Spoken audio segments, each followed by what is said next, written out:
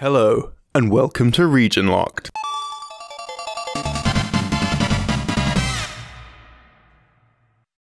Ryu Hayabusa has appeared in many games over the years. Originally taking on the lead role in Tecmo's Ninja Gaiden series, he would later appear as a playable fighter in the Dead or Alive games. Many gamers know of Ryu's origins in the hugely popular NES Ninja Gaiden game, a staple of Nintendo's 8-bit library. But in PAL territories, Ninja Gaiden was also a Sega Master System game, and this version of the game has several key differences from the popular Nintendo release. Let's take a look at the game and how it came to be.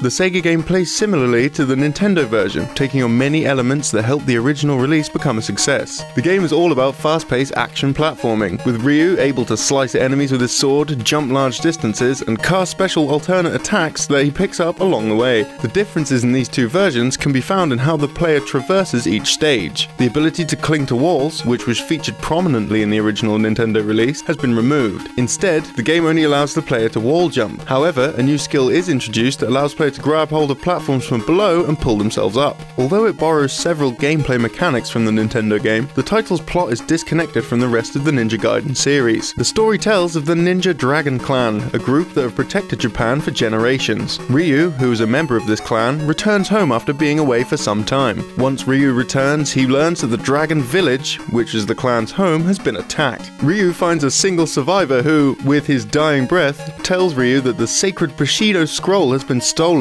It's said that the scroll holds immense power and whomever controls it could control the world. Ryu, the last remaining ninja of the Dragon Clan, makes it his mission to retake the scroll and destroy the evil Shogun of Darkness. Ryu encounters a number of different enemies throughout his journey, and even aims to rescue a geisha as he takes down the evil Shogun. On release, the Master System Ninja Gaiden was very well received. Most gaming magazines gave the title scores of 90% and above, praising its impressive graphics. The game managed to achieve some fairly striking visuals on the already dated Sega Master System hardware.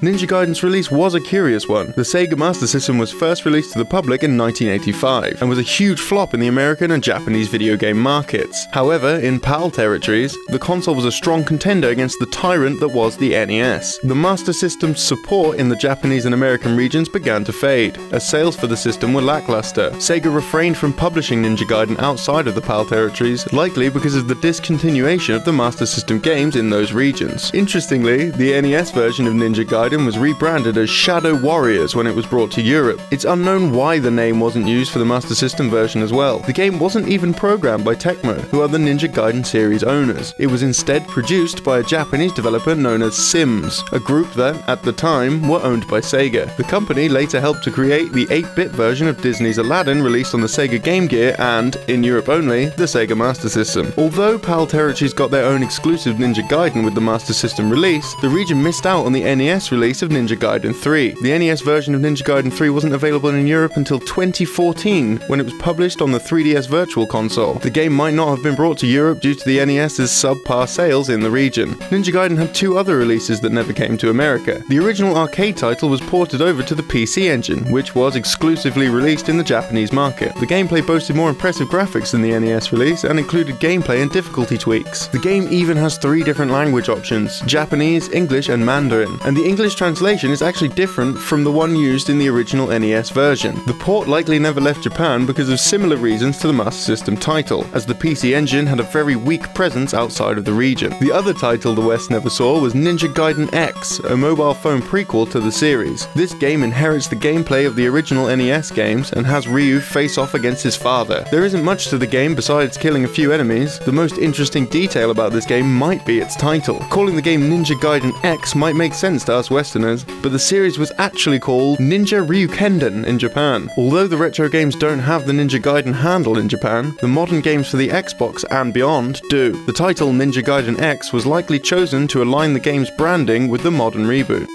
Do you like ninjas? I sure do. Maybe you'd like our video about the Japanese Nintendo classic, The Mysterious Murasame Castle. If you want to check it out, why not click the annotation on screen and be taken there? If you like this video, consider liking it and subscribing to DidYouKnowGaming on YouTube to keep up with our future videos. We'll be streaming the Master System version of Ninja Gaiden over on Twitch once this video goes live. If the video's been out for a while, we won't be streaming anymore, obviously, but why not consider following us on Twitch and keep up with our future streams. My name has been Greg. Yep, this is Region Locked.